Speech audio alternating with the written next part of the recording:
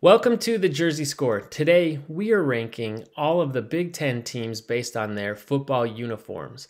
And this is the fifth installment of this series. We've already gone and ranked the other four Power 5 conferences. And if you haven't seen those, after watching this video, go check those out. Here is the playlist. You can watch each of those. But before you do, don't forget to like this video and subscribe to the channel because we're going to keep coming out with these. We're going to do some of the other G5 conferences. And then also as realignment continues to shift and conferences change, we're going to go back and update some of these lists. So a couple ground rules. As we mentioned, with realignment, we're ranking the conference as it's currently constituted. So we are not including USC or UCLA. Also, because teams have so many different alternates, we are really focused on their primary home and away uniforms. So without any further ado, let's get to it. At number 14, we have last and definitely least Purdue. Now these things don't have much going for them. They're boring, and I don't know what that design is on their shoulder pads. And you could say, but look at their color scheme. They really don't have a lot to work with, which seems true. But if you look at Vanderbilt, who recently went through a rebrand, and look at how fresh these are. I mean, they have a similar color scheme, but these uniforms really come together and look really slick. So Purdue certainly could follow Vanderbilt's example. At number 13, we have Rutgers. Now, these certainly aren't ugly like Purdue's.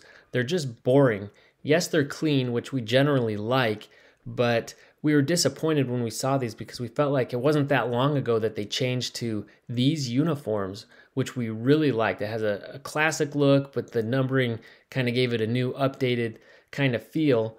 But most likely these were too similar to some of the other teams in the conference. It's just that the current look is just a bit uninspired. At number 12, we have Minnesota.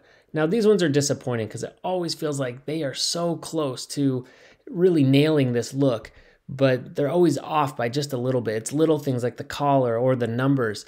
And with their logo and their color scheme, it really feels that like a more traditional throwback type uniform would really fit their aesthetic. So I really wish that they would move in that direction. At number 11, we have Illinois. And with a really bold color scheme, it was really smart of them to go with a very minimalistic look to allow those bold colors to pop without being too cluttered with too much going on their uniform. So along those lines, we would say make the numbers probably a little bit smaller, not take up so much space. And then also, if you've watched any of our other videos, get rid of that thick collar that Nike likes to do. You see it on the white uniforms. And so other than that, these things are really clean and we like the way they come together. At number 10, we have Iowa. Now we're already to the point where the rest of the looks from here on out are really solid and we have to get very nitpicky. Now we love this look, but it's basically just the Pittsburgh Steelers. So we hit Duke for basically ripping off the Colts. And while we love the Steelers, Hawkeyes, get your own look. At number 9, we have Ohio State. Now, it may seem a little off to have the Buckeyes this low on our list, but I grew up in Michigan, so I'd say it's pretty impressive that we don't have them dead last. What I will say is, while we're not generally a fan of the stickers on the helmet, Ohio State's probably the one school that can get away with it. It seems like an iconic part of their look. At number 8, we have Indiana. Now, these aren't the flashiest uniforms, but basketball blue bloods often have a hard time translating their basketball look into a quality look on the football field. But something that Indiana has done here, and it's really subtle, is on the shoulder pads and on the knees, they have these very subtle stripe pattern, which it's got to be called to the candy cane stripe pants that they wear.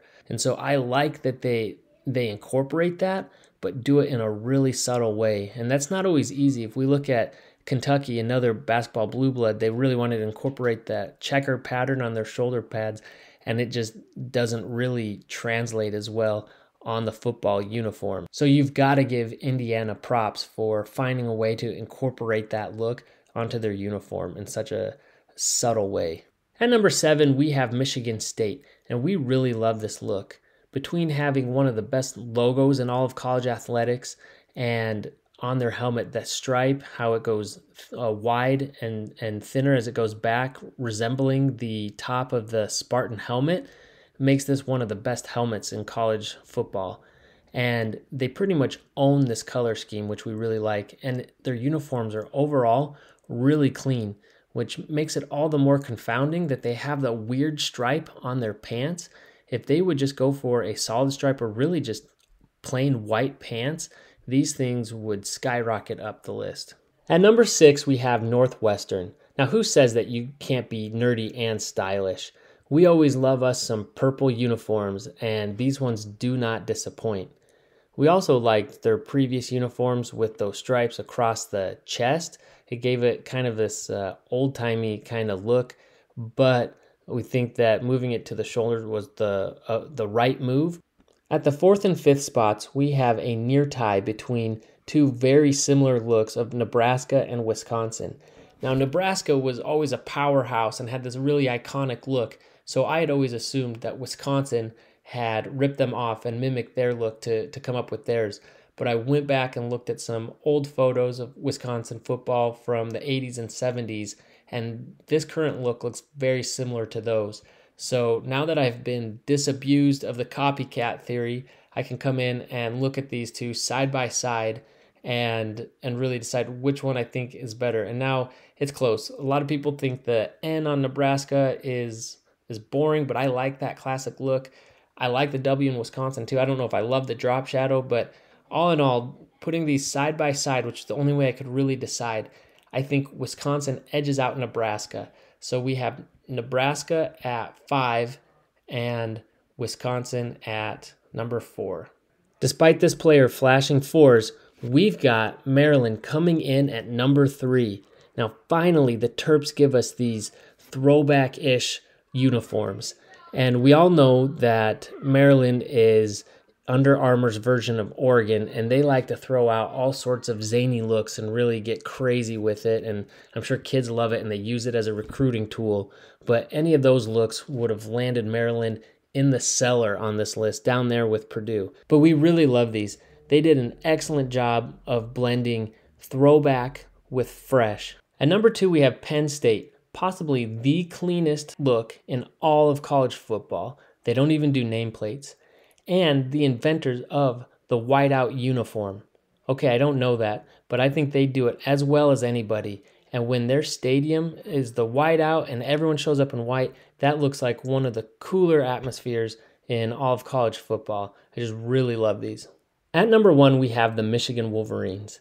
And yes, while I grew up near Ann Arbor and am a Michigan fan, I believe that this is legitimately one of the best looks in all of college football.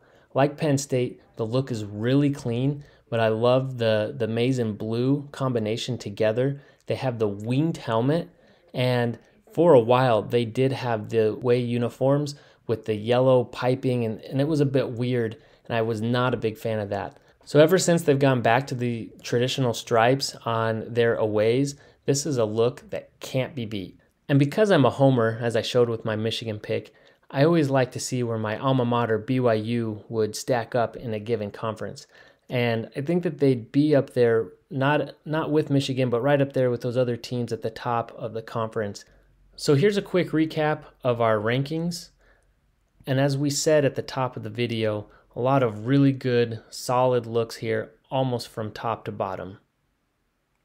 So what do you think of our rankings? Let us know in the comments and give us your full list of ranking of the whole Big Ten. That's right, we want the whole list down there. And if you haven't already, go check out our other conference ranking videos and like the video and subscribe to the channel so you can see as we continue to post other conference rankings out there. And we will see you on the flip side.